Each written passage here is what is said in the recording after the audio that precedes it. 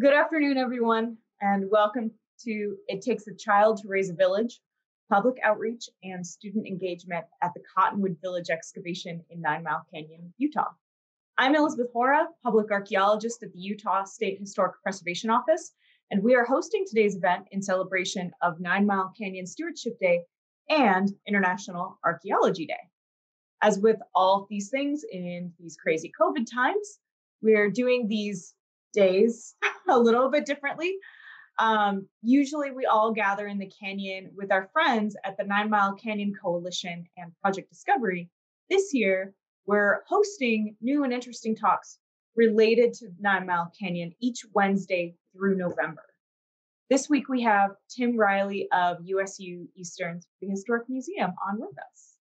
Hi, yeah, thanks Elizabeth for having this great event over the last week or two and up into November. It's a good way. We were disappointed to see 9 Mile Canyon Site Stewardship Day canceled, although it was probably for the best. Give me one sec to get everything going.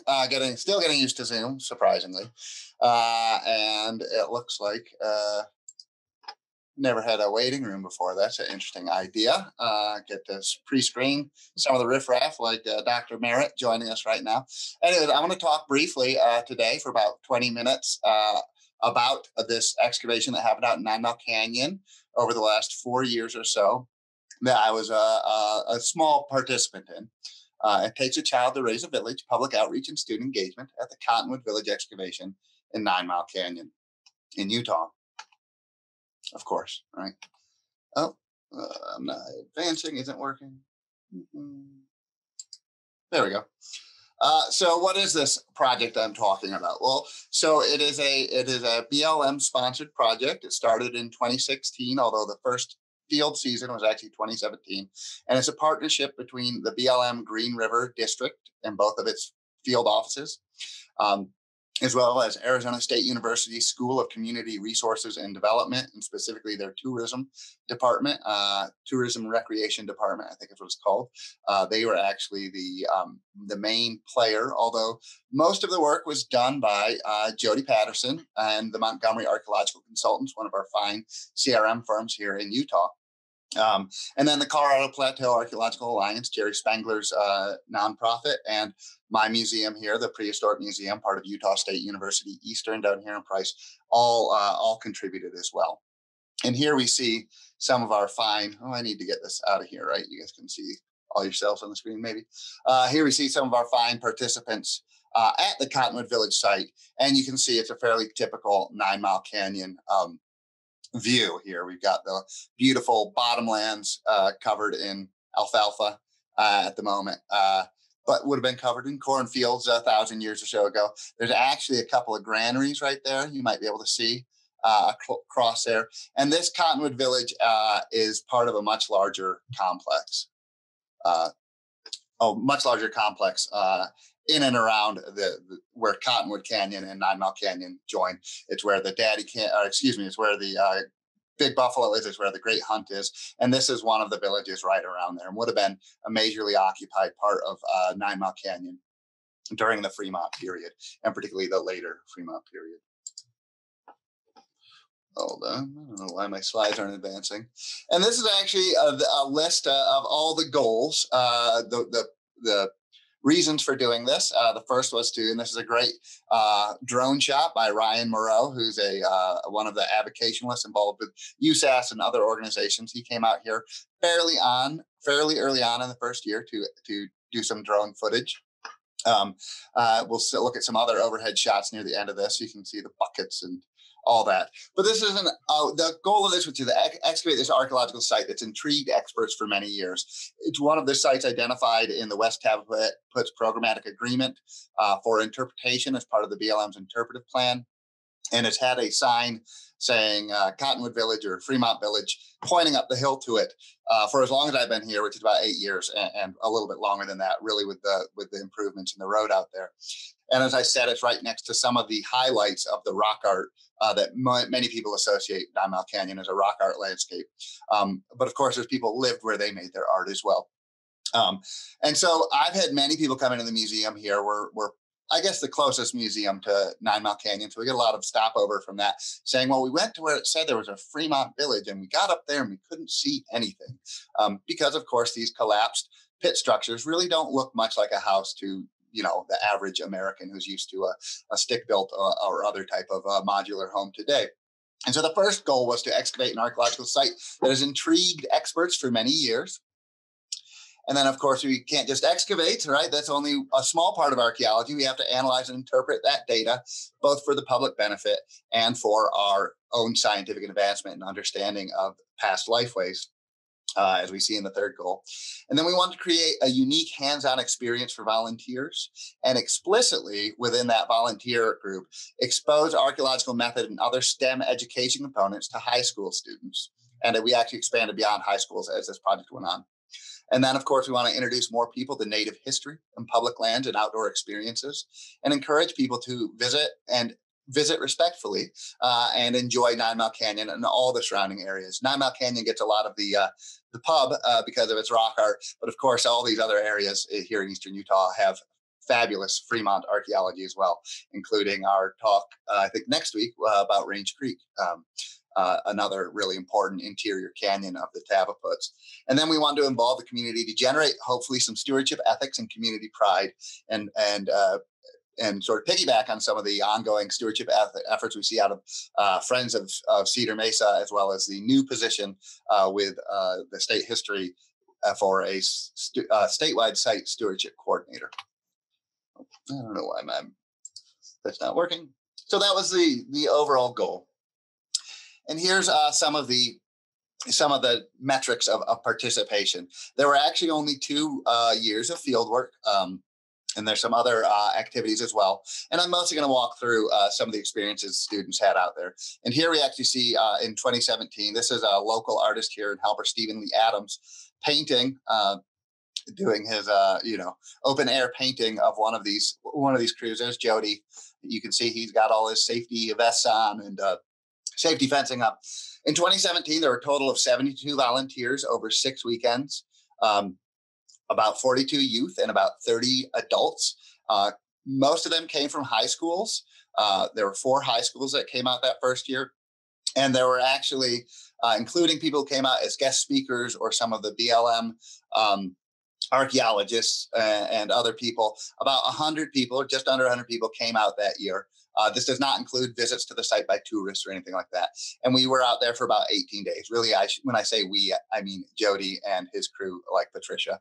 I was out there maybe 6 days. And in 2018, we actually had slightly less participants, about 81. We were actually only out there for 5 weeks, and one of them was cut short by a day. We had 27 youth and 22 leaders. And then we had 15 sponsoring participants, people like me or Jody or Christine Voigt, who's the professor down at Arizona State. Oh, I guess that's under the next one, and some other volunteers. And of course, we had multiple tourists or other visitors to the canyon stop by, roughly somewhere between, a dozen to maybe 30 on most weekends, outside of one day in particular every year that I'm going to talk about.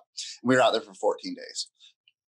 There's been some other excavation, but most of that's actually been done by Jody in terms of getting on. And what's interesting about this project, so as I say, Jody and his crew were really the supervising archaeologists, but almost all of the work was done by student groups and associated adult volunteers. There was 1 or 2 weekends that were a mix of community volunteers, and that was fun as well.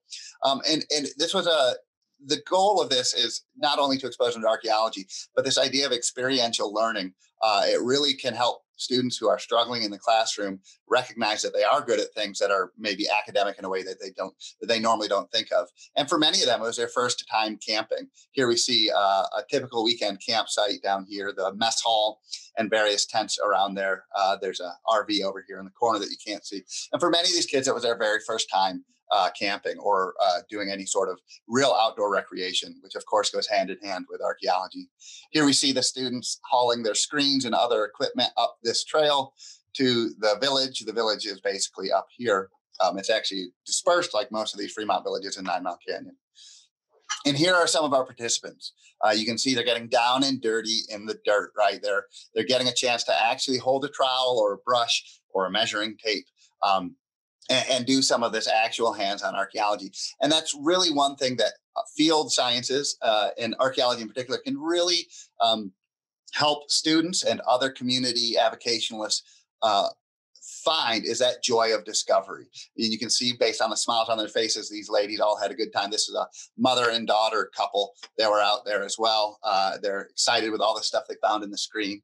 And so this was really a fun experience for a lot of these people. And in many cases might be a once in a lifetime experience and something that they'll hold on to for years to come. Is, oh, that was so much fun. And I, did science while also getting to explore the past, right, in history.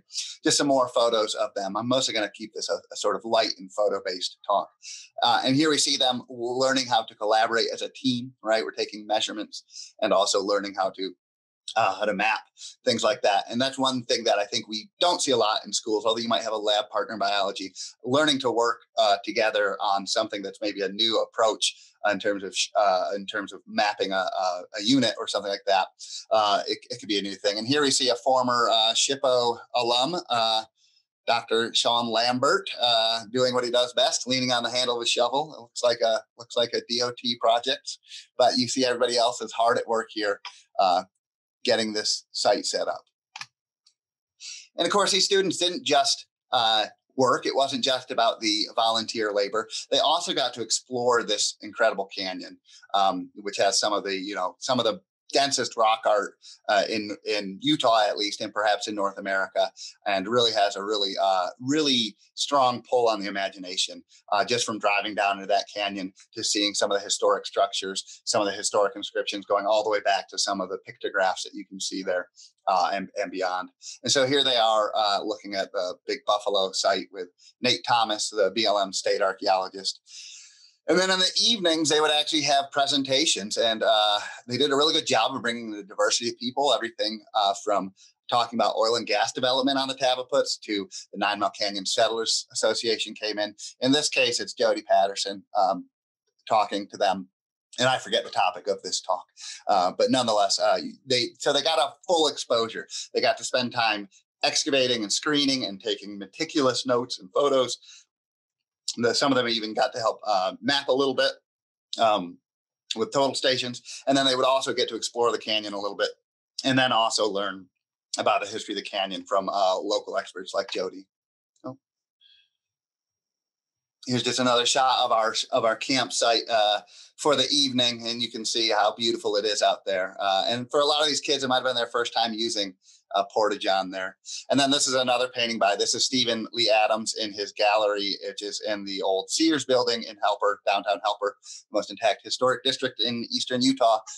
Check it out if you haven't. It's really quite a nice collection of structures working on this painting. And he did some other paintings as well. As you can see, this is a painting. It's much about the archaeology and the peopling of science as it is about the site itself.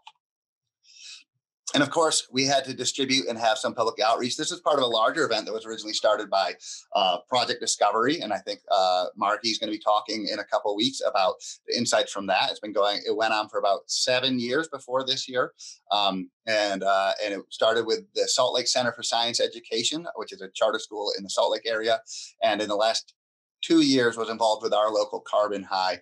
And there's me and one of our student volunteers from Slicksy, talking to Pam Miller, a former curator here at the museum, and Blaine Miller, who's off screen, a former BLM archaeologist husband, and really just, as well as other citizens, really just talking to them about what they're seeing here.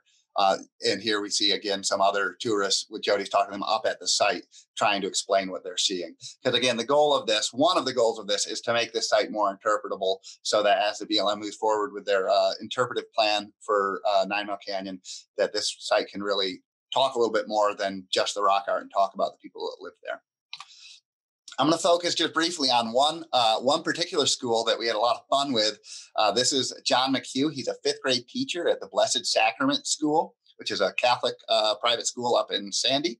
And he has a archaeology club for his 5th, I think, through 8th graders. And they cap out at 8th grade. Called the shovel bums, right? And those of us from the industry, of course, probably maybe identified as a shovel bum at one point in our lives when we were doing construction work. construction-related work. And they actually came out on the last week in 2018 and 19.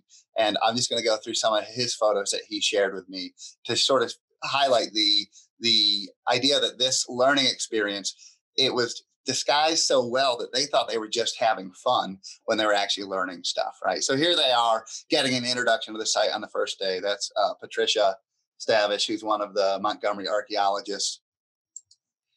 She's teaching them how to measure below a line level, right? So we can get our depth below surface or depth below datum. Learning how to lay out units.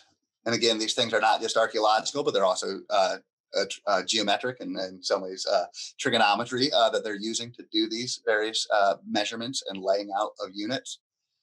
And here they are actually learning how to actually taking the depth at a level. And you can see that basically that's John McHugh in the background there, the teacher, and he's a former archaeologist who went back into teaching, excavating in their level, in their units in a 10 centimeter level. It says units there, but it should say a level. So they really got to do all the hands-on here. And they got to see both the sort of frustrations of archaeology, can be screening a lot of empty dirt sometimes, as well as some of the excitement we see here. And we'll follow up here. Here's Sarah, one of his students, who found a mono. And you can just tell from her posture and her face that this was really quite thrilling, right? This was really a good experience for her and probably something she'll remember for quite some time and perhaps build on. Of course, they screened for artifacts through 1/4-inch screens, looking for various things. And what's interesting about this site is that one of the major artifactual components of it are slate and shale beads, basically from the raw rock material through the fire treating through the bead process. You can actually find an operational chain all the way from start to finish of these beads. So here we see one of the associated, I don't think she's a 5th grader, but one of the other parent chaperones child out here with some of the raw material. Here you can see them as they're being worked through the process, right? And them breaking. And then you see there's a final slate bead there. And there's quite a few of these from this site. And another one that's a little bit rougher, right? Not quite finished, it hadn't been polished. And then the other main artifactual component they find are effectively bifaces and occasional drills or gravers that were probably used to maybe pierce the beads or perhaps in the bead process. I'm not going to talk much about the site itself. It's actually really interesting. There's at least 2 different remodeling events that happened at the site, but we'll save that for a different talk. And they also got to the joys of doing field work, where you get to maybe rinse your hands briefly under a tap from a orange igloo cooler and then go eat on a rock somewhere. And you can see there's a couple of the young ladies sitting on top of a rock, and right underneath them, a couple of the young men from that class also enjoying a little bit of shade and a respite from the field work. It can be hot, dry, and dusty when you're out there on a site, although it's always a lot of fun. And that was really, in many ways, the point of this was to show them that they could use the skills they learned in the classroom, like measurement, like angles and the Pythagorean theorem and things like that, in a real world application that's kind of exciting. And it's about the thrill of discovery and thinking about all the people who've lived in this landscape and called it their home over the last 13,000 years or so. And that's really one of the goals. But we didn't stop with the field. We actually had a couple of lab visits. This is, again, John McHugh and his students from Blessed Sacrament School in my lab space on campus here at USU Eastern. And you can see this is basically all slate and shale that they're going through and processing. Here's Jody talking to a bunch of the students from the Salt Lake Center for Science Education. Right. And here's some of our carbon high dinos, as you can see from the young lady's shirt there, as they work through some of this stuff. And of course, we had a couple of public 9 Mile Canyon days in the museum. Probably the most attended event in the classroom since I've been here. We had to turn people away because we were at capacity for fire safety for one of these. I think it was the one before this. And we brought in a bunch of the collaborators and really wanted to celebrate 9 Mile Canyon and how important it is, both as an archaeological district but also as a part of our landscape today, right? And something that our local community should be very proud of and visit and enjoy respectfully as much as possible. Oh, did I go? Nope. So what came out of this? Well, one thing that's come out of this is actually a student of at Carbon High. She's a senior this year. This is her junior year science fair project. And she got involved with this through both Project Discovery and also through the Cottonwood Village excavation. And she came in and started volunteering in the museum. And last fall, she said to me, well, I want to do a science project based in the museum. So I had a set of projectile points in our education collection that were very little was known about them. They were collected by an individual probably in the 60s through the 70s and donated by his son-in-law. And they were all mostly from Carbon and Emory County and had everything from Paleo-Indian points to basically post-Fremont points, as well as some other tool types as well. And she actually went through and used David Hurst Thomas Monitor Valley Gate Cliff Shelter projectile point identification, which I used for her because it's not necessarily always the best for this area, but it's a lot of overlap and it has a lot of metric data that you can actually just sit and measure. And she did this and spent quite a bit of time going through this collection of 318 points and making some suppositions about what it means in terms of changes in population over time. And this actually ended up winning an award at the national level. She was invited to state and then invited to the National Science Fair. And she actually has scholarship money because of this and is now planning on majoring in anthropology when she goes to college next year. So that's the goal of this stuff, to get her hooked as a 15-year-old, she's probably 16 maybe, into this and say, wow, this is really interesting. And how can I work with local museums, work with local archaeologists? Almost every community in Utah has CRM company or federal or state archaeologists in them, and how can we leverage that with our local schools in order to encourage these people, maybe not to become archaeologists or anthropologists, but more importantly to respect the archaeological record, right? I'm in the middle of a first national site stewardship conference or workshop right now. And, one thing that it reminds me of, these are non-renewable resources, right? The people aren't living like the Fremont or they aren't Clovis mammoth hunters anymore. So we have to make sure that when we do encounter these sites, we treat them with the respect they deserve in order to both respect those people, but also to get the best scientific understanding of past life ways we can. And just a couple last little slides here. Probably overrun my time, I'm sure. This is actually Jody's composite photo. And this is a low resolution one. I think he said the high resolution one was 2 gigs. But this is a orthographic photo showing it at its final excavation. And it wasn't fully excavated. This wall is part of the remodel. There's actually a clay-lined hearth you can see right there that goes under that wall. And then there's actually some pits and some other stuff too. You can see there's a metate still left. Really big, massive slabs here as part of the architecture. And that seems to be common on this and several other sites in 9 Mile Canyon. So what I wanted to do just briefly is, this is actually from PBS Utah. This is Utah. They did something about 9 Mile Canyon with the Project Discovery Day. And we're not going to watch the whole thing, although it is great because you see these students, these are Carbon High students, getting a chance to interpret these sites to the visitors. And that's the goal of the Project Discovery 9 Mile Canyon Site Stewardship Day traditionally, is to have professional archaeologists there backing up high school or other students as they interact with the public and explain what they're seeing and why it's important. And we're just going to watch the very end because they did come up and visit our site here.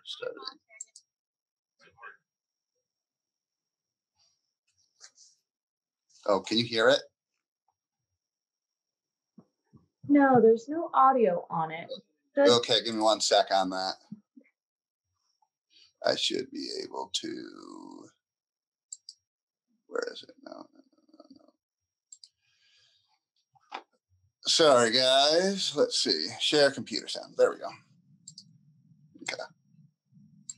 Also, very sad how he's ruined. Some of the things in this canyon that have really kind of written the prehistory books of this area are pretty incredible. It's not discoveries like a golden idol or our sarcophagus. We don't find things like that in this area, but we find complexes. We find villages where people lived in houses and give us real insight into the past when those are found. What we have here, see that little half of a circle? That's a clay-lined hearth. That would have been their fireplace and their kitchen. That's where they would have done a lot of cooking. Well, we can only see part of it. They built this other wall on top, right?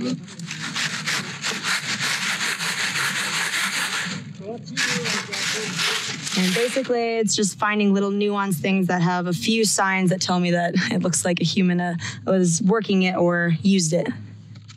At this site, they've been also finding these little beads that are black, and they're very small and round. And the pottery here is also gray, just a plain gray ware. It's the richness of the lives of the people who live here that strikes me with awe every time I come down into this area. These are things that are as old as any of the masterpieces of art of Europe and in the great galleries of the world. And it's something that many of us care deeply about and care to protect.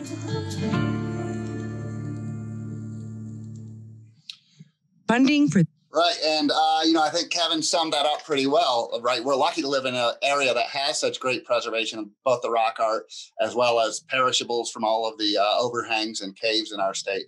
But it's something that isn't a non-renewable resource, and so it does take us engaging with non-archaeologists, with the younger public, and getting them to care about this. Now, as I said, the excavation out there is done, but the project is not. And so if you are interested in following up more on this project, you can either reach out through their website here or through their Facebook group.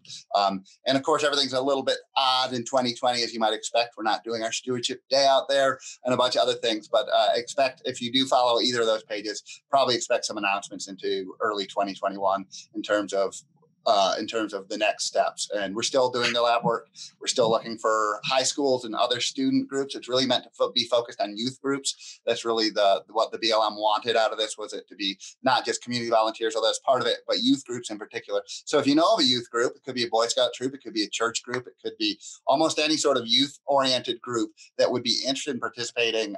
It would probably be lab work at this point. We'd love to have you contact me or Jody, or reach out through the Facebook page, and we would love to try and set something up, probably sometime in 2021. And of course, as I said, I was one small part of this, and there were lots of other collaborators as well. And I wanted, I mentioned them all in the beginning, but wanted to thank all them as well. Oh, great! We even have a participant in the Zoom chat. I love that. So. Yeah, thanks so much, Tim. I was actually wondering, Crystal, if you're still on, do you want to introduce yourself and say a little bit about the time you got to work out there and maybe what you found? Sure. So I was on the very first volunteer weekend out there. It was actually mostly adults that weekend, which Jody thought was great because it's like, this is the test run. See how it goes with a bunch of mostly adults and a few teenagers. It was awesome. We were the ones that broke the ground. We found some things just below surface, like some beads and some lithics. It was cool seeing the younger kids that were out there. There were, I think, 4 teenagers that were out there with us. And then the rest of us were all adults, and seeing the teenagers get kind of geeked about it was kind of fun. And it was a great weekend. It was awesome. That's fantastic. Yeah, Tim, I know I was out there, and even though students weren't always finding things left and right, because that's not really how archaeology happens, people were always still having fun, Right. I think it was a pretty positive experience. There was I think one group that sort of got lost on the way there, and it was a very cold and rainy weekend, and they might not have had as much fun. But overall, it was a positive experience for almost everybody who did it. Right, not everybody's going to find the same things out of it. But yeah, I really think that's about it. And I don't know about you guys, but the reason I got interested in archaeology, I was a history and geology double major. And then I happened to I took a class called Ancient Celtic Societies with Michael Dietler. And so that's kind of interesting. Well, I can get class credits this summer. I went and did a field school in Mexico and said I get to dig in the dirt and be outside, something I loved, and also think about the people who used to live in this landscape with sort of awe and wonderment and learn about them. It really was the best combination for me of history and sort of geophysical sciences, and really a scientific approach to understanding past human diversity. So that's one of the reasons I became an archaeologist. I think you've hit on something really important there. And with your example of the Carbon High student who went on to get science fair awards at the national level, that's how we hook people, right? Is like, hey, this is fun. You're camping for a weekend, but did you know that you could be doing so much more? And then you get them and you spark that lifelong enjoyment of archaeology in young students. And those are the ones that we need to be obviously our next generation, asking the next set of important questions. So what I want to know from you, Tim, is how can we get that next generation going? Where can we find them, and how can we offer them opportunities that they want to take and that they can then run with? Right, and that's a good question. It's similar, I think, to finding site stewards or any sort of public engagement. I know, so Jada Lindbaum was one of the, she was a graduate student at ASU at the time and was one of the sort of volunteer coordinators. And it was hard to get school participation. It was hard to call a school or contact a teacher, be like, hey, I want you to round up 10 students and come spend a weekend out in the desert with me and them. They're going to miss Friday at school. And so I do think it is trying to, particularly when we teach towards core standards and standardized testing, if you can't make it fit in with what that teacher needs, then I think that's the rub there. And so, for example, the Carbon High students, they basically made their students write an essay. And those who wrote the best essays got to go. And so it made it a little more competitive. I also think it starts with smaller presence, not saying, hey, commit for 3 days. We're going to come in and talk to you in the classroom. We're going to be at county fairs. We're going to be at other places where you can engage kids. Museums are obviously a good one, but getting from that family day at the museum or whatever it might be. And I know you guys have something similar during Archaeology and Historic Preservation Month up at the Rio Grande. Getting them to go from that, I made a split twig figurine out of pipe cleaners to wanting to engage and volunteer or whatever, it really is a challenge. I don't have good answers. I mean, we do see successful programs like this, like Crow Canyon in Colorado, right, where basically schools will even pay to go and engage with this, or Shumla, which is a rock art focused research center down in Texas that works both with their local high schools and other volunteer groups throughout. So, I mean, there are models to follow, but it is about having it be part of projects from the get-go. It can't be a add-on to the end. Oh yeah, and we're also going to engage students, and also really making it something both exciting and accessible. Right. I think that one thing we see is that the idea of being an archaeologist might not always seem like an accessible career goal for many people, right? And particularly if you don't know any archaeologists in your community. That's one thing we see is that the role models that you have in your community really make a big difference in terms of what you think you could do. And I think also, but I do think effectively talking about, Bureau of Labor Statistics, archaeology is a growing field. There's all these jobs in archaeology associated with development. Development's not going to stop. I do think sort of assuaging those fears of both them and their parents is a big part of getting them to participate more and more. But I don't have a good answer, but I think it's a lot of little answers and really just keeping at it. For example, we're not doing anything with Carbon High really this year directly because it doesn't necessarily always fit with what the teachers need. Oh, and Crystal brought up Big Brothers, Big Sisters, right? Or the that's a good one. And maybe if we had more direct mentorship. Now, of course, we're always being asked for more of our time outside of our jobs as professional archaeologists to do other archaeological stuff. And most of us do it because the reason we're archaeologists is because we're passionate about the record and the subject. But there's only so much you can put on people volunteering. And that's why I think it's great that there's now a public archaeologist position at SHPO, as well as will be a statewide site stewardship position there as well. Because those are the ways you engage them. If you go out to, just for an example, Buckhorn Wash pictograph panel any Saturday for 6 months, you will probably see hundreds of people stopping there to visit it, right?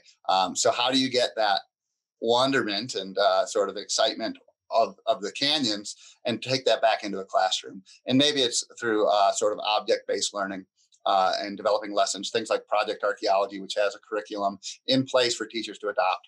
But really it's about speaking in your community and taking any public engagement event you can and trying to do them. And obviously we can't do all of them.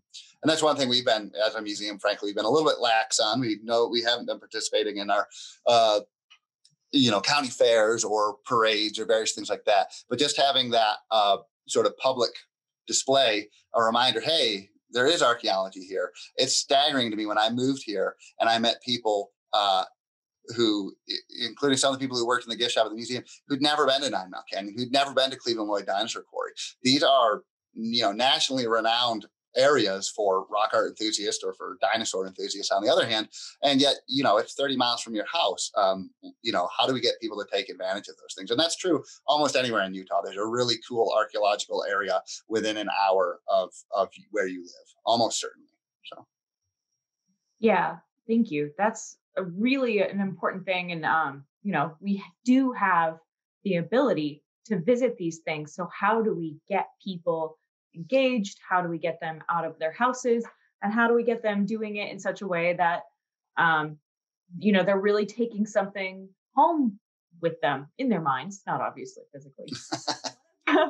One of the groups that I know that we are trying to reach out to really explicitly is the Indigenous community. And Kirk asks, what is your experience getting more Indigenous and diverse youth involved in archaeology?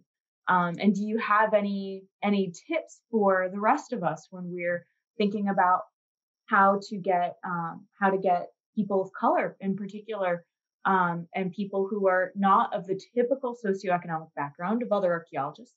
How do we get them involved in archaeology? Yeah, no, that's a really good question. So one of the schools the first year was Nebo Hills, which is a Title VI school. And so that was an Indigenous youth group that came out. They were the only explicitly Indigenous group that was out there, although there were some Indigenous kids in some of the other schools. And they were actually the group that got lost on the way out there and had a very cold, miserable time. And so unfortunately, I was not out there that weekend, but it apparently was not great. But yeah, no, that is a huge problem and a reckoning we're dealing with in archaeology everywhere, whether it's reaching out for tribal consultation in state NAGPRA law, right, through things like in Utah, the Native Americans Remains Review Committee, or whether it's just reaching out in tribal consultation for CRM projects. It is something that's been neglected. And I mean, so the methods really, I mean, is again, having role models they can emulate. And we're seeing there are more Indigenous archaeologists right now than ever before.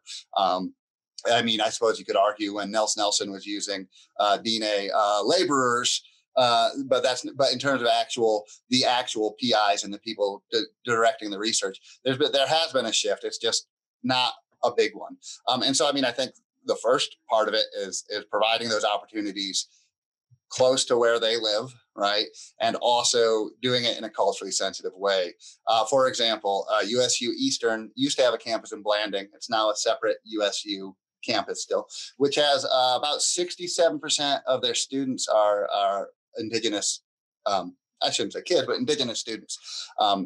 And when I first got here, the town of Blanding, which had effectively an entire Anglo leadership structure, wanted our museum to come down and start something like a field program down there. And I, in talking to them, I said, well, yes, we'd be interested in doing something, and we'd be interested in involving the USU Eastern Blanding students, as well as maybe the high school students down there.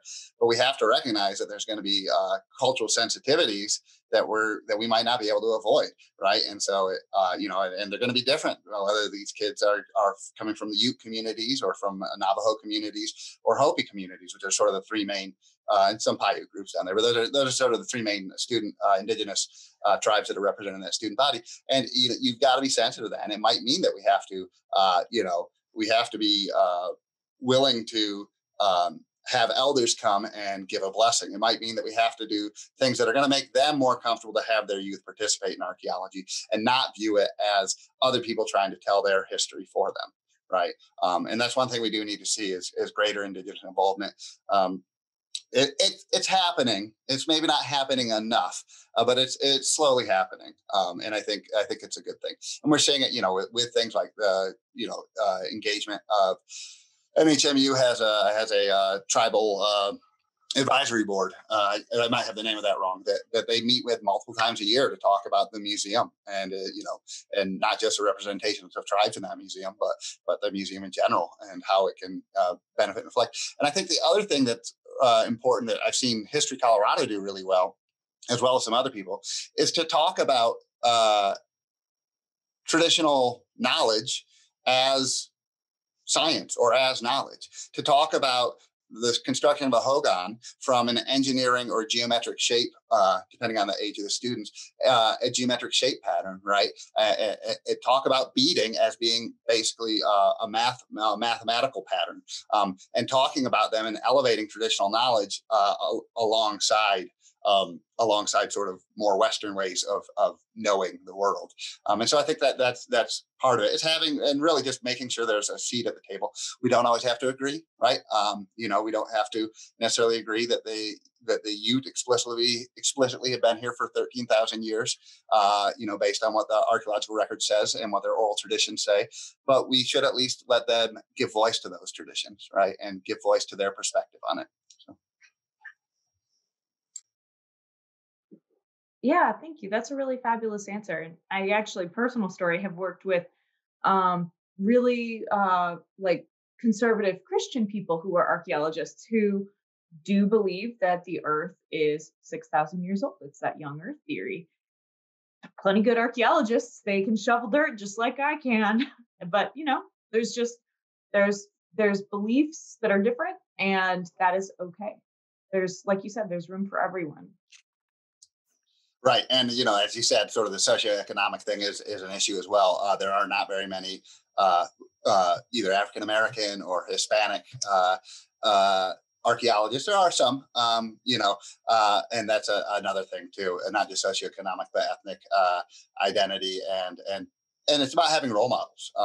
It's about taking, really promoting some of the, I think it's called, the Black Trowel Initiative, something like that, that basically does these little micro grants and micro grants for mostly African-American and other people of color students to help them be able to afford $200 textbooks, for one class and that type of thing. And that's not just archaeology, obviously, but in general, equitable access to education and really having archaeology available in community colleges as well, which had sort of moved away from, I think, compared to where it was in the 90s, where there were really strong associates programs in archaeology preparing you to be, working on a field crew in a CRM context. And I know there's still some of them, but I think it's sort of move beyond that, unfortunately. So,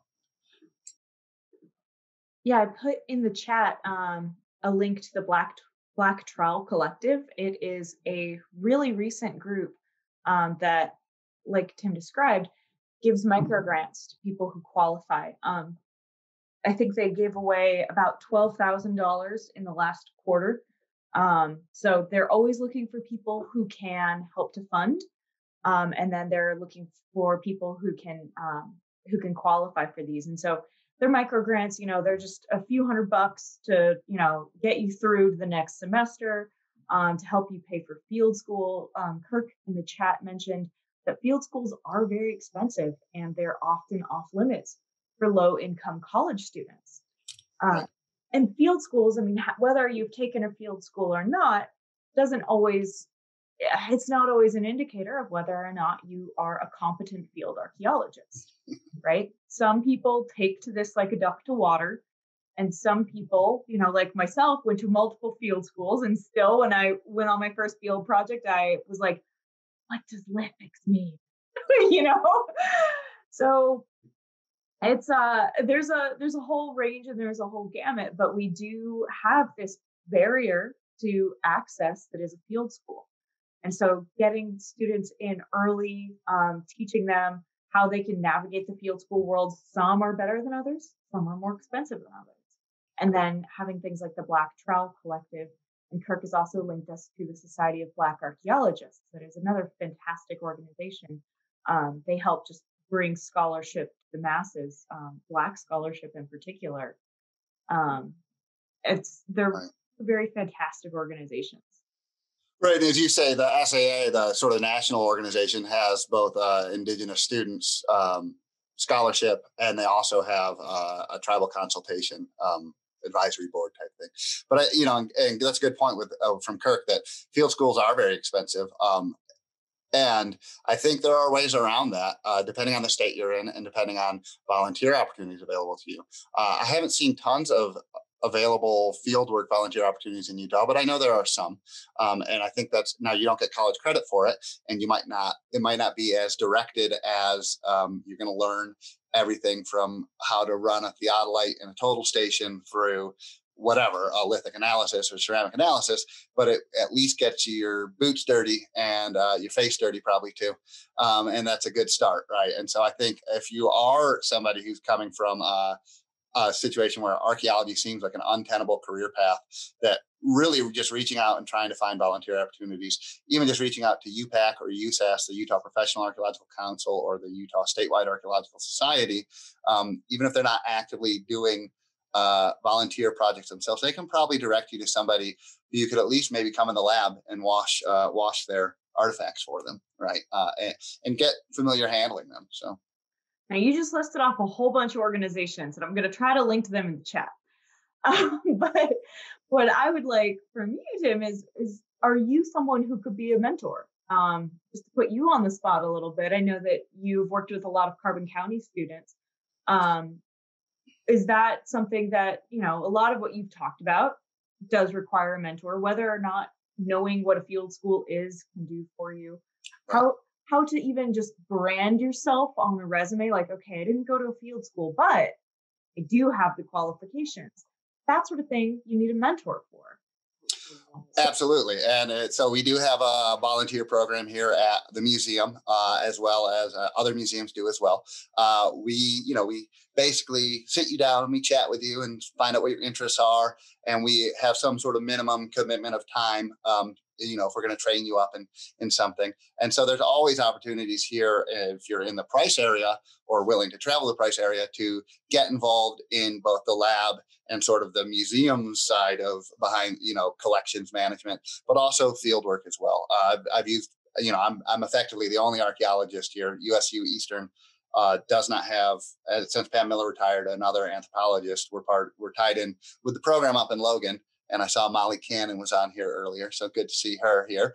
But so effectively, almost all of my field work, it's either me out there, sometimes with a student worker that I'm training because they didn't get a field school here, or it's me with volunteers. And in fact, I've had some really great volunteers who've come out of the Range Creek Field School who now live down here and are not archaeologists, but are still passionate about it, as well as others. But I'm always willing to, whether it's chatting with people. I'm talking with a young man in Michigan right now, which is where I'm from, who mom I went to high school with, who's interested in archaeology. I'm always happy to, talk virtually, or if it's an area I know and I can put you in contact with people who are closer to where you are, I'm always happy to do that. Yeah, because again, a big part of my job, although my job changed a little bit recently, but a big part of my curator of archaeology part of my job is trying to engage the public, both in the museum and outside the museum. So. Yeah. And for my own personal story, it was a random archaeologist at, I think it was UC San Diego, that I just cold walked into the office one day and someone happened to be there. And they were nice enough to talk to me. Right. Then I was an archaeologist after that. I don't know how that's. Yeah, when do you get to call yourself one? So, yeah, but I think you're right. I think it's being approachable and accessible, and not, whether it's our ivory tower or whatever. If you're encouraging of others and like, wow, this, and if you show excitement and accessibility to this type of stuff, it can really go a long way. I mean, again, there's a fine line between sort of the illicit collecting and other stuff that goes on. There's obviously people who love the archaeological record but don't want to engage with the professional archaeological community. Well, how do we, turn them to, this is a sad story. I'll go down and talk to schools. I almost every year talk at Huntington Elementary to the second grade class. And I have a couple of activities I do, one of which is I bring a box full of pottery sherds, and I say, now everybody take a couple. Okay, now how much left in the box? And there's like 6 sherds left. Well, this is what happens every time you go to a site with your grandparents and they pick stuff up. If you want this stuff to be here for your grandkids, stuff like that. But it is pretty discouraging sometimes when I say something, and I say, how many of you guys have a parent or a grandparent who has a collection at home? And half the class raises their hands, depending. And so it's a question of getting these kids not to shame their parents or grandparents, but to help their parents and grandparents realize why that's not the appropriate thing to do to the archaeological record, and to recognize that every time we remove it without documenting it, we're losing part of it. Even frankly, when we do document it, sometimes we're losing part of the story. Nobody's living like a Clovis big game hunter anymore. Nobody's grinding Indian rice grass seeds into pancakes like an archaic family anymore. Maybe some of the traditional skills people are, but not really creating sites that way. So if we want to be able to understand these people, we need to get everybody to buy in, most people to buy in on that aspect of it. So. And that's a really great segue to Trace's question. They ask, do you and others working in your field have any opportunity or outlet to influence what's taught in schools? Trace mentions that they were not taught anything about Indigenous people's history growing up, and they wonder if that's still the case today. Yeah, that's interesting. There's a little bit influence, but it really depends on either you reaching out to the teachers and trying to show how you can fit into what they need to teach their kids already, or the opportunities I have here is effectively in the spring when we see lots of tours come through the museum, and explicitly 4th grade and sometimes 7th grade, which do actually have basically an Indigenous history component to their their social studies core curriculum that year. So there is some of that. The other thing that you can potentially do is reach out to Project Archaeology, which Elizabeth just shared, which has a whole series of really great resources that are tied into Common Core standards in different states. And they do teacher trainings every year, depending on the state. Our state coordinator, Sam, is down at SUU. But she's done trainings here at our museum. In fact, I got 2 graduate credits in education from USU for $60 for taking it, right? I don't know what I'm ever going to do with those education credits, but right. You can also take it without getting the credits for no cost, or at least at that one you could. She's done it at Fremont Indian State Park in the past. She's willing to put on these trainings almost anywhere where there's an interest. But, in some ways, teachers already have enough of their own sort of curriculum and development stuff that they're expected to do. So you've got to make it something that's either going to be like, yes, that's really going to benefit my students, or it's something that they're going to be really passionate and excited about sharing. And so just an example, let's see if I still have it. I invented a board game. I stole this from an SAA thing. It's basically a Settlers of Catan type of board game. And you are a band, and you have these different food resources that come available at different times, and you go through basically all from about 13,000 years till present, and you have these different technology cards that you draw, and you basically have to go through, and you have a little book about edible plants of the Colorado Plateau that I put together, and we got our little It's based on a display here at the museum, some of our herbarium sheets with some of their uses and stuff. And you basically have to go through and keep your group alive by subsisting on the desert and then farming later on in it. And although I've developed this game, and it is built on fourth grade core curriculum standards from a couple of years ago, I actually have not had an opportunity to engage it in the classroom because most of my engagement is more like a family day event where I have 30 seconds to try and grab the attention of a family that might have everybody from a 3-year-old to a 15-year-old and engage them. So those tend to be more tactile, hands-on events. But those are the types of things that Project Archaeology or like my little board game can really do. If you do have a teacher friend and they're interested in this at all, put them in contact with Elizabeth, put them in contact with a museum archaeologist like us. Not all of us have the time in the archaeological community to do this type of stuff, if we're working for a federal agency or a CRM firm or, or a professor at a college, but some of us do. And we're always willing to sort of share the load as best we can. So, hey, Tim, how can we play that game? We've got Jody, Shannon, and Joel, and Savannah, and myself, who are all very interested in playing the game. The next UPAC or Great Basin meeting, I'll bring it.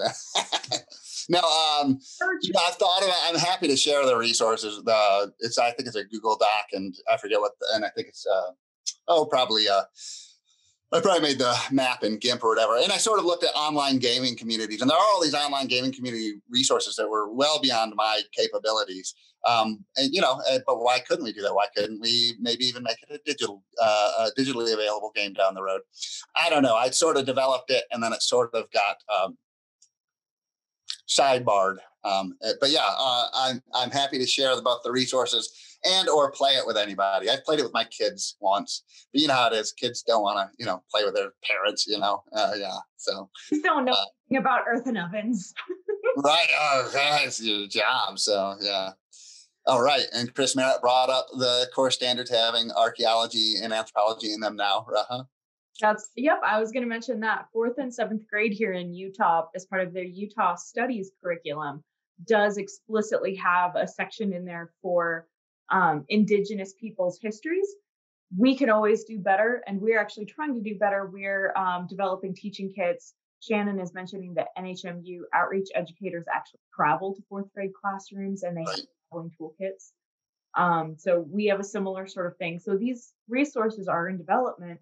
Unfortunately, here in Utah, we generally rely on the teachers to reach out for these resources. So we are also trying to work with our social studies curriculum coordinator here in the state to let them know that these resources are available. We have a large state, a rather rural state for most stretches of it. So we have these nodes, these areas that are like rural education centers where toolkits and teaching kits can be housed. So teachers know to check in with those areas. They can receive some training about how to use those toolkits as well as the kits themselves. So I know that ours has some physical artifacts, and we teach stratigraphy, which also ties into other core curriculum standards about math and science.